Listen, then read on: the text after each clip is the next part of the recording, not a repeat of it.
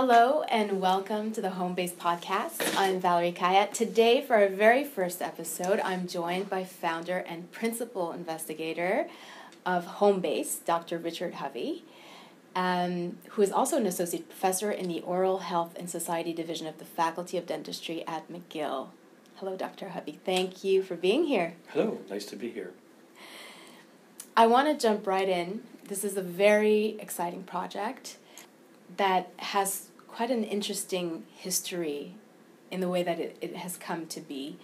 Let's start from the beginning. So you're a qualitative researcher in the Faculty of Dentistry, and for years you've researched pain in other people, obviously, but few researchers have perhaps ended up gaining the kind of perspective about their own research that you were afforded through your experience. Can you talk a little bit about that? Yes. So as you mentioned, I was doing research basically around suffering, which included pain. It also included preventable medical error, diabetes, osteoporosis, and I got to know people quite well who were living with these conditions, but none of which I had at that point. So I'm always looking at it from the perspective of somebody who thinks they understand what it means to live with complicated health issues.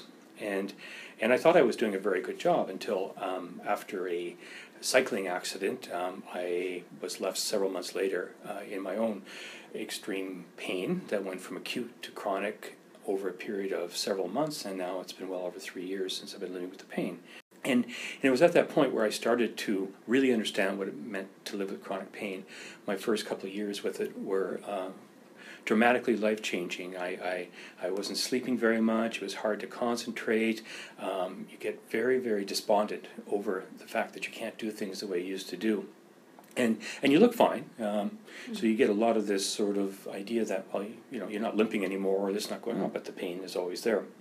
Now, the interesting thing to me was that I finally got up the courage to go to a pain support group meeting, and went there not as a researcher for a change, but as a person living with their own pain. And I was very intrigued by the dynamic of what was happening in there, and how people looked out for each other, and how people supported each other, and unconditionally. It was a wonderful experience. But I also noticed that there were very few men participating in these pain support groups. And I asked about that, and they said, well, we get 3 or 4 out of, maybe 20, 25 people, and, they consider that to be pretty good. And I said, well, where are they? And they go, we don't know. They just don't seem to come to pain support group meetings. So I thought to myself, there must be something else going on, because where are these men if they're not here? Or do they have something else that's going on that I don't know about? And I thought that I did. So what I did was I started to listen very carefully to the men who were there about their experiences, about the gaps in healthcare, and the lack of understanding of masculinity as an encultured way of being in our world. And to do that, the idea of a support group was not quite addressing the ideals of masculinity, of what it means to be a man, and to how men like to communicate and do activities together. So I was thinking about that when out of my email comes something from Movember, the Canadian Movember Foundation, who had a call for funding, a pilot project, looking at how to reduce social isolation for men in any way or form. And I just thought about the chronic pain. For people to overcome this huge energy gap and this huge isolation gap, that we needed to do something a little bit differently. So having a background in philosophical hermeneutics, which is a way of understanding complex thinking, complex experiences, I put together an abstract for the Movember Foundation. And apparently they received 440, and 80 were moved to the second level, which was a pitch, which was a 3-minute video and a 1,500-word written pitch or proposal. And we sent that in, and then we became one of 25 to get funding to design the pilot project. Now, the interesting thing about all this, it's not like I'm a healthcare provider who then did all this and invited the men into it afterwards as patients. They were the group that basically worked with me, brainstorming and discussing and conversing over what was missing in their experiences as men as they work through the healthcare system and what they're left with. And essentially, the healthcare system does their absolute best to help people, but it's overburdened, and it has limitations for funding and other kinds of programs. So what we did was we thought about what would be interesting for men to do, and we had this idea of home base, and of course home base has the metaphor of baseball, and most of us as kids growing up played baseball, or at least we understood what baseball was, and we have things in our language like I'll touch base with you later, but also home. We wanted a name where people would say I'm going to be safe here. I'm going to do stuff that's going to help me transition. So this project is built around the topic of chronic pain. Mm-hmm. Chronic pain is a very complex theme in itself, but it also touches upon isolation, mm-hmm. even more so than just the chronic pain. Why is isolation so important? Why is it so important to address that? Well, isolation leads to potentially loneliness, and recently I've seen in the news, and a lot of research is saying that isolation is a very important health risk factor. So isolation means that you have, with nobody to talk to, it's almost like being incarcerated in your own pain, and this incarceration means that you withdraw more and more and more to the point where you may become despondent, you may become anxious, you may become depressed. And those without purpose, without any sense of identity, may be a reason why the suicide rates for men are higher, especially living with pain, than in other contexts. So it can be a very serious problem for men who isolate themselves. And again, without the sense of purpose, not only purpose for themselves, but purpose for others, because we want to give back. Mm-hmm. And nothing makes us feel better than giving back to our communities or to others.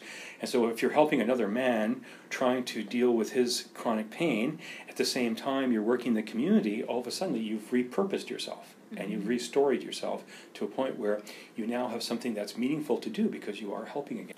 Can you talk a little bit about this idea of restoring? Because if we go back to your own story, can you lead us through this in a little bit more detail? You had this happen to you. You went into acute pain, which turned into chronic pain. That's a process in itself. But what was the transformation like? That transition from your old self to your new self. What was that like? Well, I think what I experienced, and my research has always pointed out that people go through a transformational process, and the first one, of course, is accepting that this is something that's permanent, most likely, and with that acceptance, you begin the possibility to restore yourself. Now, restoring comes out of a philosopher's perspective on how we need to narrate our chronic conditions, and this is not in a therapeutic context specifically, but it's in the context of how to start to rethink about, or how to reconceptualize yourself in the world. Mm-hmm. And so in that, when you're doing this, is that you're caught in between. You're caught in between who you were and our identities. By the time we get into our late 20s and 30s, are closely related to our jobs, what we do, how people see us, and then pain comes into the picture, and all of a sudden that all sort of dwindles away. So you're left with a shell, if you want, of who you used to be. And so you don't know transformatively how to go forward. At the same time, you can't go back to who you are. So this is when you literally, or maybe metaphorically, sit in your damp basement not wanting to do anything because you just don't have the energy.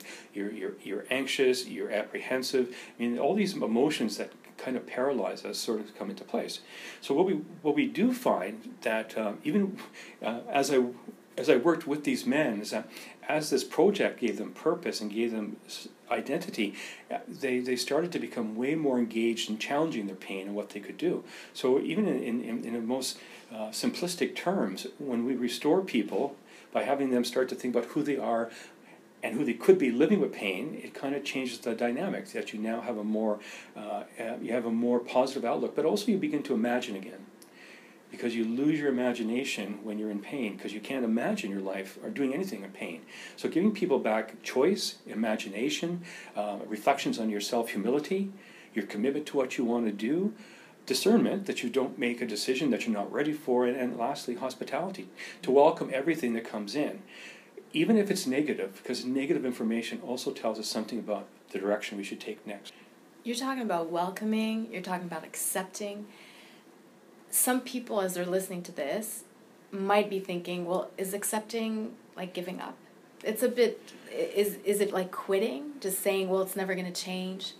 What's the distinction between? It's kind of like turning it around. It's the same as saying, we use the word surrender, and surrender has a very negative term. But if we surrender into something, it just means that we accept it as being part of my life. Mm-hmm. And so if I can accept it, and I can now put it behind me rather than it leading me all the time, then the pain has to follow me in my direction. It's going to constantly remind me that it's there, but now I'm in charge of my pain rather than in charge of me. And it's a reversal.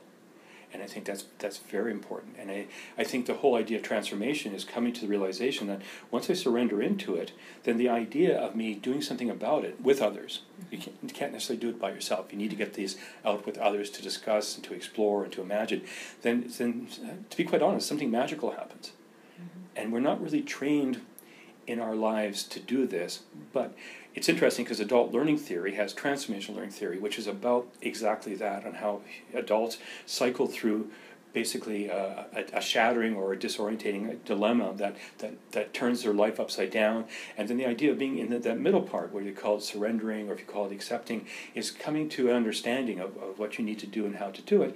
And finally, you move into what I call the dance, where your dance partner is always pain, but you're leading it most of the time rather than it leading you. Mm-hmm. I'd like to ask you, before this event took place in your life, what led you to research what you research? And then how did your perspective on that change once it was so close to you in your life? Well, it started out, I go back to the first event in my life where I was not the very first, when I was at I was living in Regina, and I was part of a community program, and we're looking at food baskets and why people were throwing stuff out of the food baskets, and it was interesting because the default was that, why are they doing that? They're not appreciative, and so I wondered about that, and I sort of said, well, has anybody ever asked people why they throw things away? And they said, well, no, we never thought about doing that. So I went out, and when the food was being delivered, and I said, excuse me, I don't mean any offense by this, but why are you throwing that away? We don't know what it is. It doesn't taste good to us, or we don't know how to prepare it. So there was my first introduction, unknowingly, into qualitative research and its implications for change. And we devised a program that then would help take the baskets with the people who were coming in, with nutritionists, into a cooking environment, and we would cook food that tasted good to them, but doing it in a more nutritious way. And so that spawned my thinking that understanding complex human interactions often starts with a simple question: why? And so when I finally was working on my PhD, I did it on the meaning of living with osteoporosis. And I was a man who was not living with osteoporosis, but what I heard from people during my time in different boards of direction stuff was the idea of loss. Literally a loss of bone, but also a loss of life, and not death, but life. I used to do this, now I can't do it. And then I started to hear these healing stories of people who work through all these different challenges. And I understood that from an absolute perspective, sometimes loss is something we can share an understanding in. But each loss is a little bit different. Mm-hmm. And so as I started to move my research agenda along, it became about suffering. And what I've learned about suffering is that I may not be able to change the chronic condition, but we can mitigate suffering by giving people opportunities to restore themselves. Mm-hmm. Speaking of restoring, it was a necessary step for you in terms of attending support groups yourself. Mm-hmm. What allowed you or enabled you to finally take that step? Because it must have been new territory for you. Also, you're wearing this researcher hat all these years, and now you have this accident happen, and you have to, I guess, adopt a different perspective on it to be able to create change in your life. Yeah, and that's that to me was one of the most awareness events in my life, and I realized that what we do as researchers and clinicians and other types of researchers, that we approach many things from a theoretical biomedical construct. So by not living with pain, and I'm interested in pain as a clinician, I learn about all the different ways to treat pain. And maybe as a therapist, I learn all the ways to help people who are going through depression and stuff. But that's quite different from the person who ends up in pain, because they are unwilling and unsuspecting victims of that pain. And so the interesting thing is that they have the lived experience of pain, and they work through it, and they try to do their best, but then they meet somewhere in the middle. It's kind of like a bow tie, where they come into the middle into the knot. And then you have these different narratives that compete with each other. So on one side, the brevity of healthcare wants Likert scales of 1 to 10 and intensity of pain, whereas you have a story about how pain has changed your relationship with your children or grandchildren, how it's changed your relationship at work, or you've lost at work. And somehow in there's this competing narrative or lack of narrative that we're trying to identify as being more important or as important as the cure itself. Mm-hmm. And so the idea then is, as healthcare tries to anesthetize pain, we want pain to speak. And since it's not always practical in a busy healthcare clinical situation, we want to offer those opportunities in the community, where I'm no longer Richard the patient, I'm just Richard at the YMCA, or I'm Richard at some other event. Mm-hmm. And that helps me to restore myself as a person, not as a patient. Because after all, I'm only occasionally a patient, but always a person. Can you walk us through in detail through the event that happened to you, and how challenging that was? Because you had the accident, and then you had to understand what was happening to you, and then you sought help. And it's a whole trajectory through the healthcare system as well. But can you just speak about how you felt through that as you were trying to make sense of what was happening to you and as your life was changing? Well, the way we define pain is that it's acute pain, depending on who you read, from 3 to 6 months. And what happens is that your experience of pain for most people is one where you have an event, and the event gets taken care of. So let's say, for example, you had you broke your arm, and you had a cast on it, and 6 weeks later or less, the cast's off. You have a little bit of tenderness, but then a couple months later, going, I don't even feel this anymore. So we have in our mind a model of healing that is absolute, that it gets to the point where it goes away, or it's so negligible it doesn't really change. It's about fixing something. About fixing it, right? So in that model, when you first have a chronic pain episode.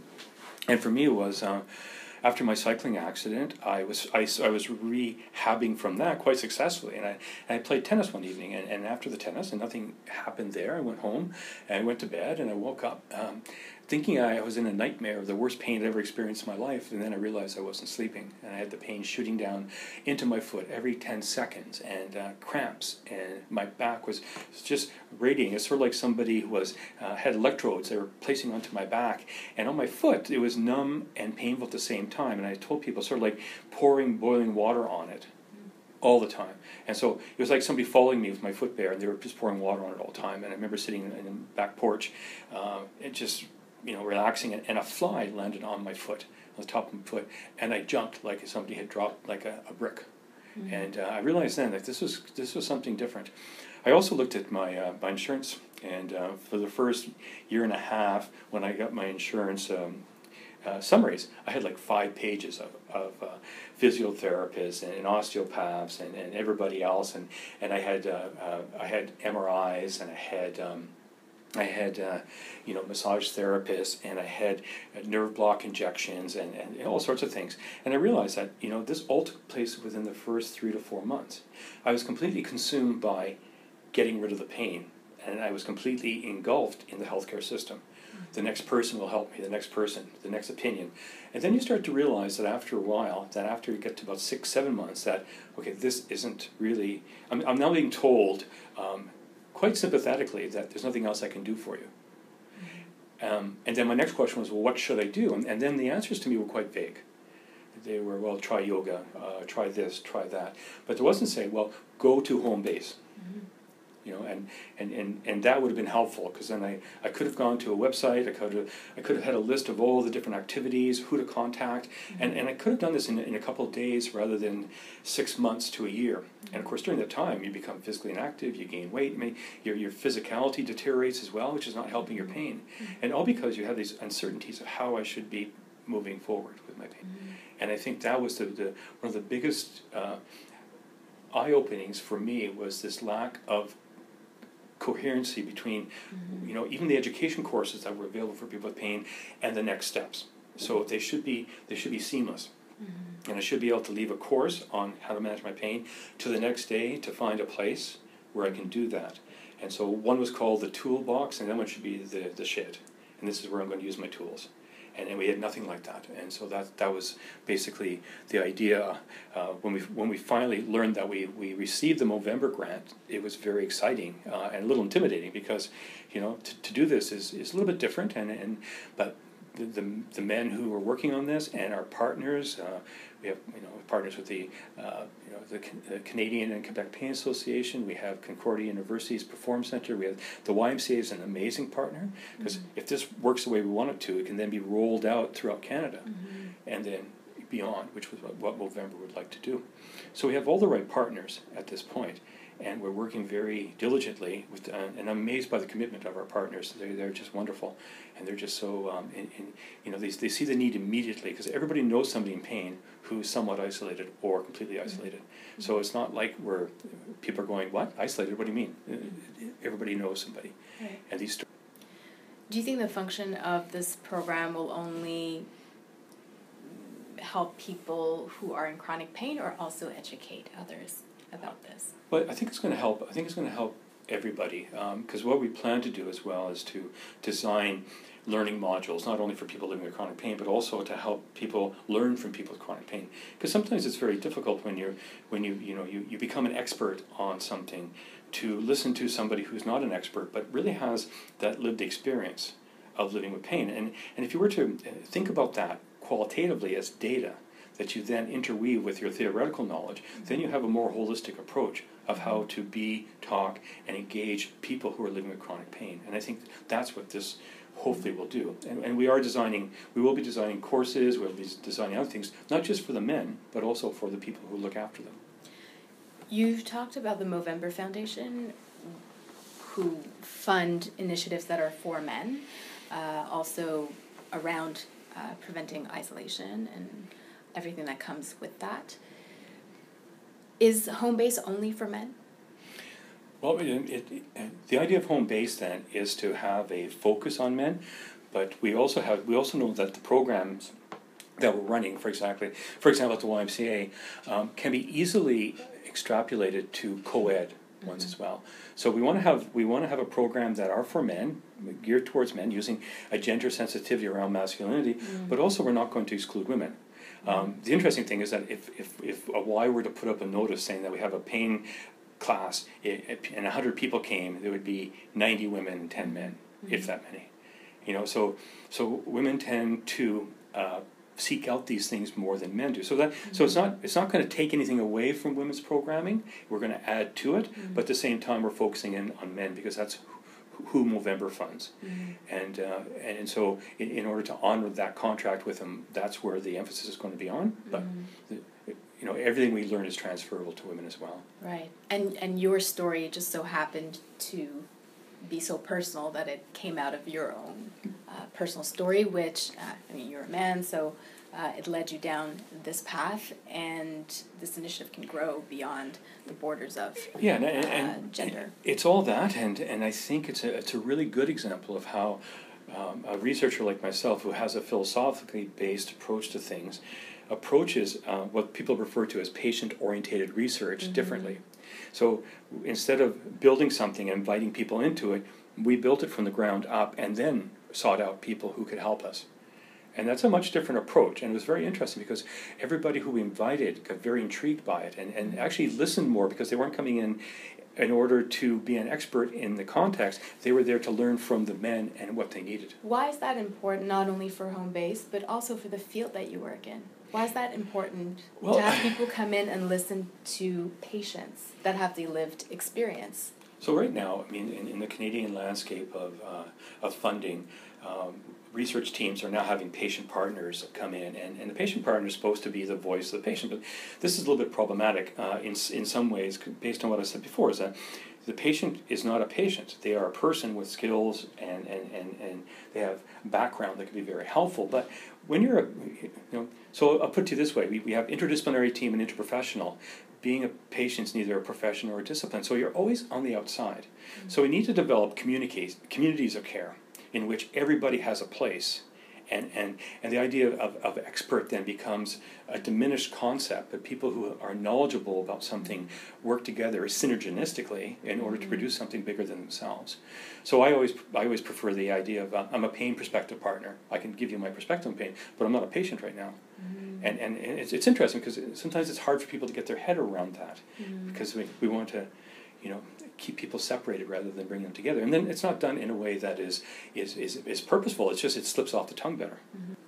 All of this touches upon so many areas of human development, of personal development, such as identity. We're talking about restoring oneself, masculinity.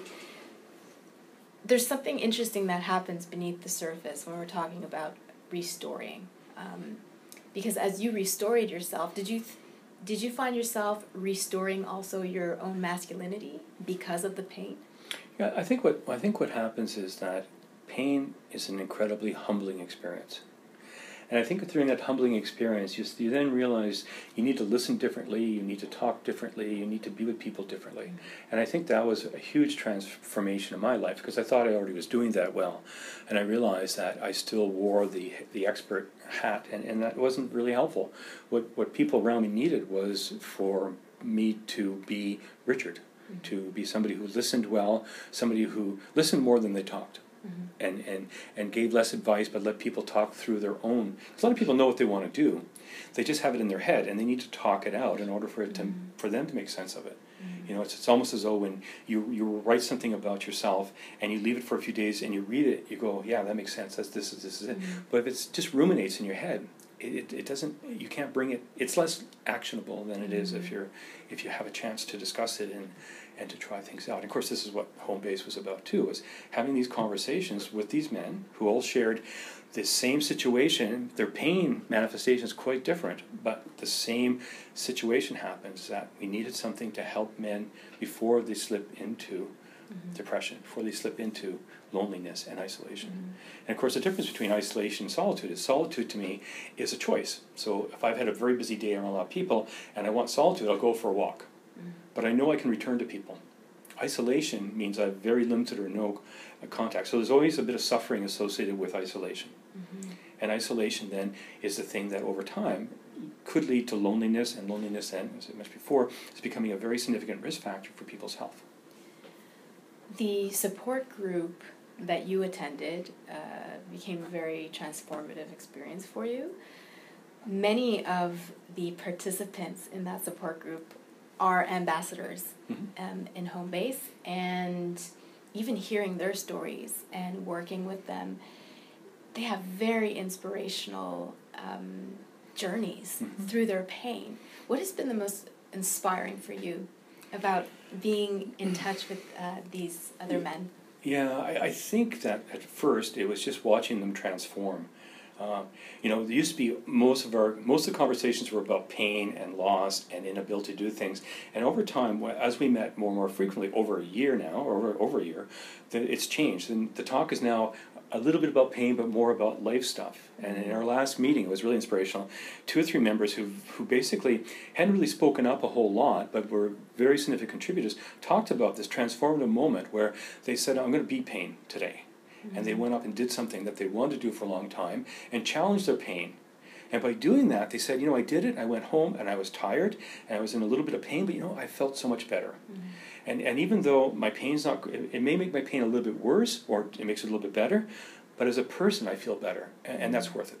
Mm-hmm. And when I heard that, I was sort of inspired that this kind of approach really was one, in its simplicity, is one that we need. I mean, I'm not saying we don't need the therapeutic part that's professionally done for certain things, but for a lot of people who are just trying to find their way again, they need that buoyancy of others to help them in between appointments or for the next time they meet with somebody. And the example I use is that if you see somebody on a Thursday at 2 p.m. and you're going to see them again next Thursday at 2 p.m., what happens between those 2 days, that 1 week, is the difference between healing and not healing.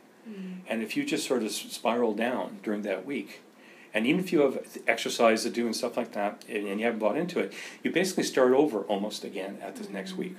And so what we're trying to do now is Homebase would catch you, and they would give you something to do and support you. So then your next therapeutic session is going to be one where you haven't dropped down as much.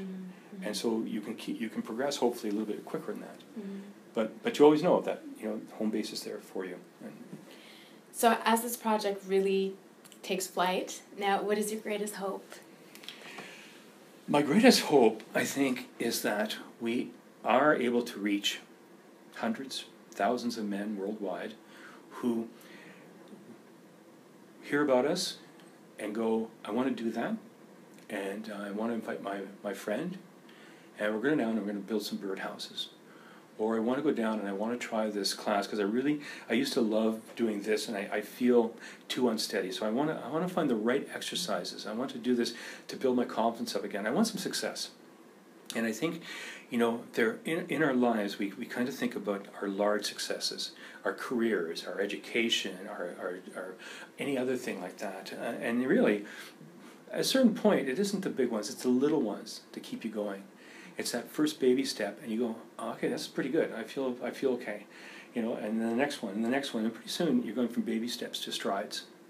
And I think that's the metaphor I'd like people to remember, is that it all starts very small, but then get yourself going, and don't look back.